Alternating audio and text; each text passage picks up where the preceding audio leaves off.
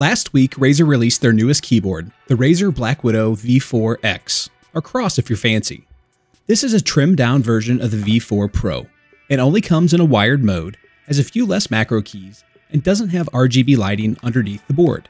It also doesn't come with its own key puller, so I had to use one of my own I had laying around to swap out the keys later in the video. But enough about what it doesn't have. Let's talk about what it does have. As we open the box, we are greeted by the keyboard itself.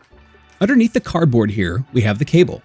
And underneath the keyboard itself, we have some instructions. And inside those, it wouldn't be a real Razer product if we didn't find the Hydra sticker. On the bottom of the keyboard, we have a stand arm on each side that has two settings.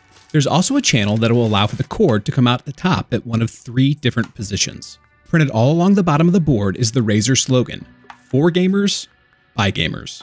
Also, standard to most Razer products, we have green plastic inside the USB cord. This is always a nice little touch they add. Along the left side of the keyboard, you'll find 6 programmable macro keys.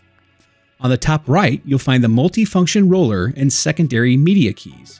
You're able to pause, play, skip, and tweak everything from brightness to volume. The biggest thing I wanted to not really show, but let you hear for yourself, is the 2 different key types this board comes in. These are both the Razer Mechanical Switch Gen 3 for quick, precise execution, but each switch feels and sounds completely different. The green switch is for precise actuation with clicky tactile feedback,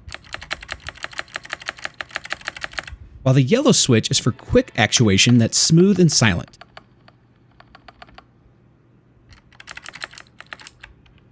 And I won't go so far as to say it feels like a membrane keyboard, but it doesn't have that distinct mechanical feel.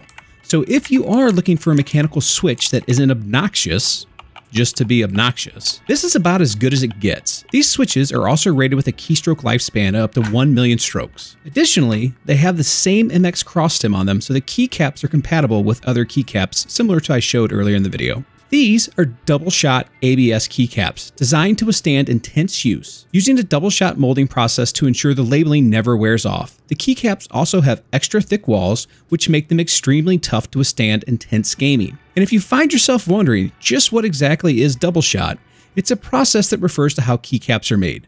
Plastic is shot or injected into 2 different molds during construction.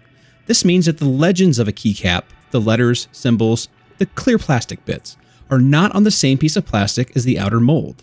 Double-shot keycaps offer clear fonts and longer-lasting legends because of this dual design.